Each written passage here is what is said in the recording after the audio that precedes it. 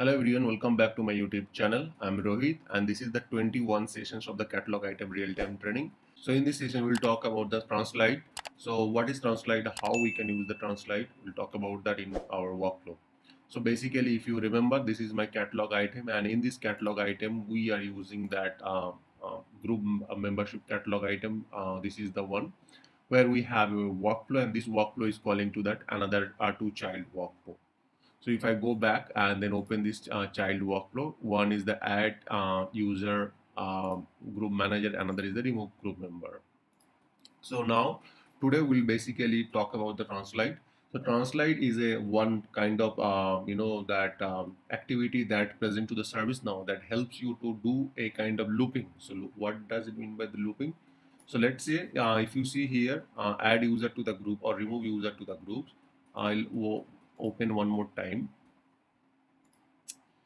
Here maybe whenever this integration happening or whenever this AD group is happening, might be it is getting failed due to some reason. So it's not always possible to connect to the server, always possible to do some kind of things. Okay, so in that case sometimes it can get failed, right? For that what we can do, we can use the Turnstile to retry. So Turnstile is a process that can help you to the particular activity can be redone again and again. So that's the Turnstile job.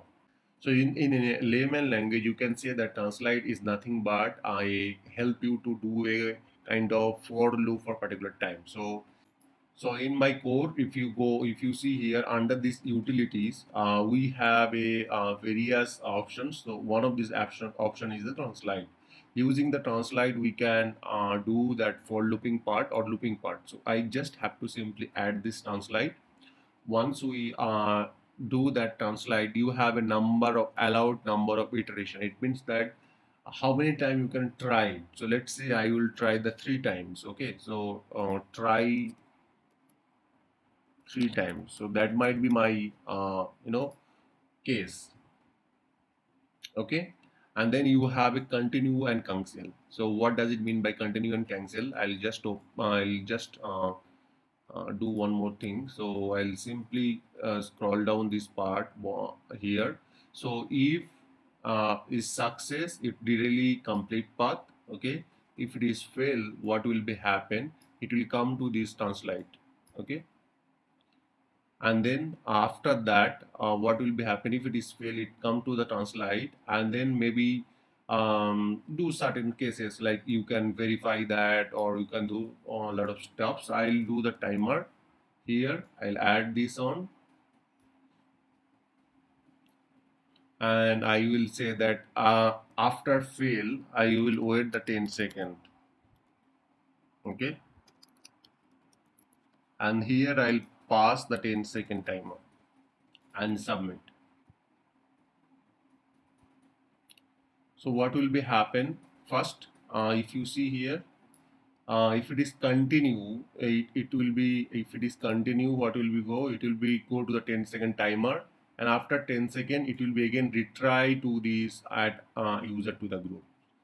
So try. Let me explain you. Let me try to explain you one more time. Okay. All right. And then if it is cancel, it will go to the complete. So again, let me explain you. Let me try to explain you again. All right. So first it will go to the add user to the group. So in this case, there might be sometime it can be failure. So if it is fail, it will come to the Turnstile and it will be Turnstile 3 more time. First time it will come to here. It will continue and then it will be wait for 10 seconds. After 10 seconds, it will go and try one more time here basically. After 10 seconds, it will be try to this add user to the group one more time. Okay. If the 3 time is done, it will be go and end the process. Okay.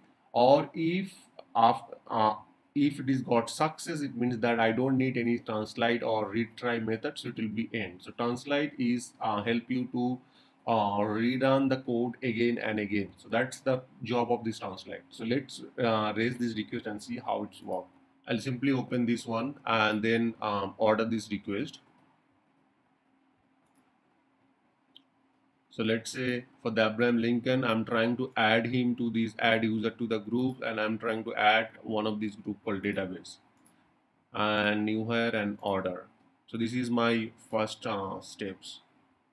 So as per that it will be generate one mm, manager approval and then task. So I'll close those tabs quickly.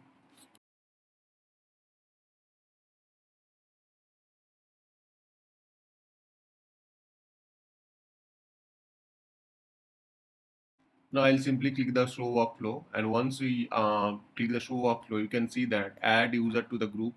These came and these have two additional approval coordinator approval. So once we approve that, it will be add user to the group, and then it will be try to this one. So let's do that. So I will approve this one, this part.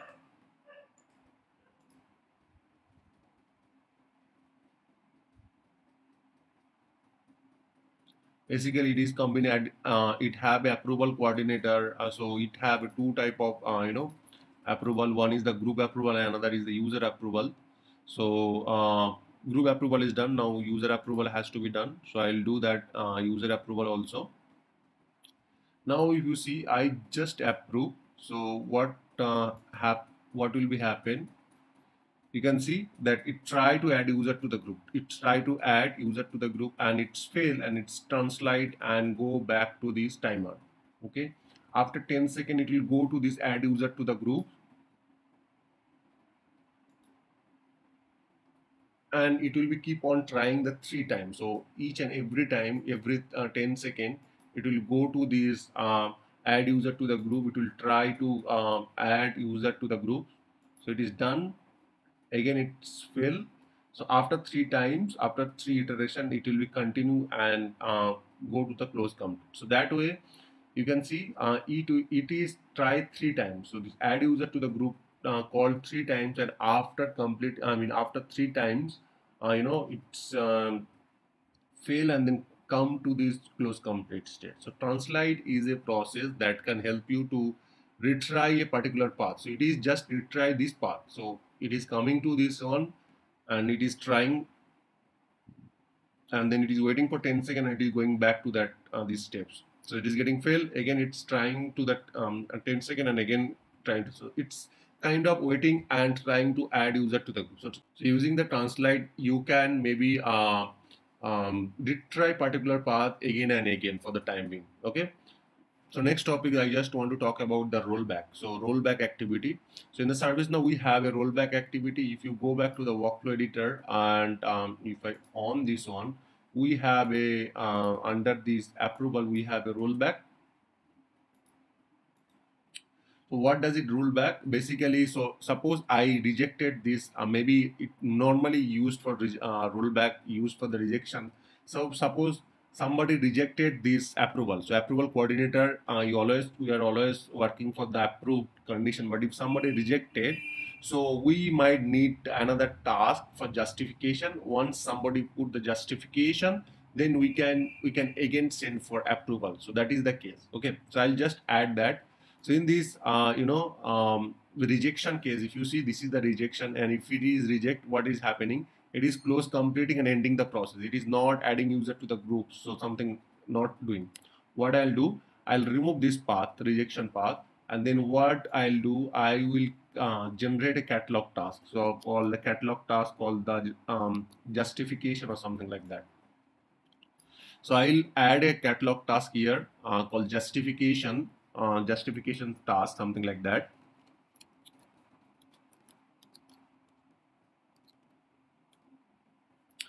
Where probably somebody will have to provide the justification or with more details, something like that. So somebody reject that, they need more details about that, what uh, some reason. Okay, in that case I'm just going to create this task. Okay, so once somebody rejected, it will be create one catalog task with the more details with the justification, and then after that we'll perform the rollback and we'll generate again so I will go back here and add the rollback.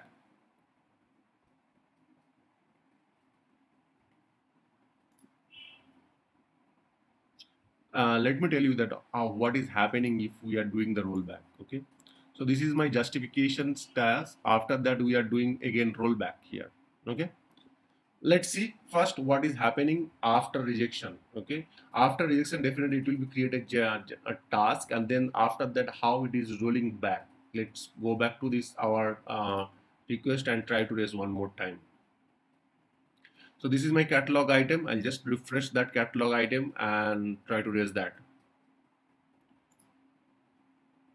So Abraham Lincoln, add user to the group. So group name, call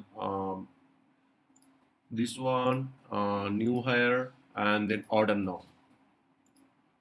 Once we order that, as per the process, manager approval will be generated and catalog task will be generated. We'll close those tasks. After that, then only these sub workflow will be picked up, right? So we'll first open this RITM, and if I go back to the RITM and click the show workflow,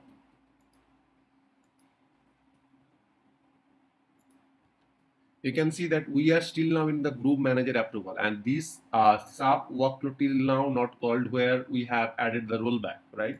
So what I'll do, I'll just approve this one, this task, because this is the first initial steps. Everything has to be everyone has to be followed.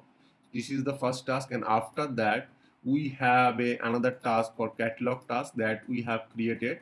We need to close that catalog task. So these two steps are done. Once this catalog task is done, then only that child this sub workflow will be picked up, and in this sub workflow we have a approval, and in this approval we have a rejection, right? So if I go back right now, we have a catalog task for LDAP team, and this is the approval, and now we are going to reject that. Let's say I am going to reject this one.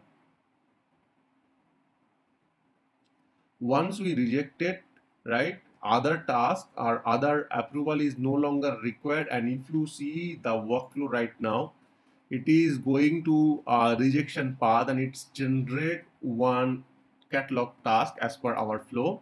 So this is my second catalog task, and after closing the second catalog task, it will go for the rollback step.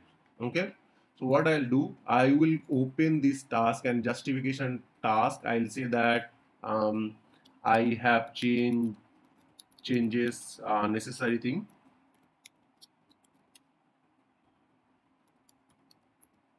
and just close the task.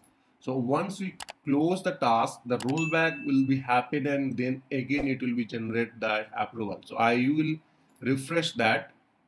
This rollback happens and it generate again the approval, right? So go back here. If I go back and refresh the catalog task, you can see this task is closed, the second task is closed, and if I go back to the approval, again it's generate the basically the four these approvals, group approval and user approval. Basically rollbacks is help you to rolling out and creating again the same steps.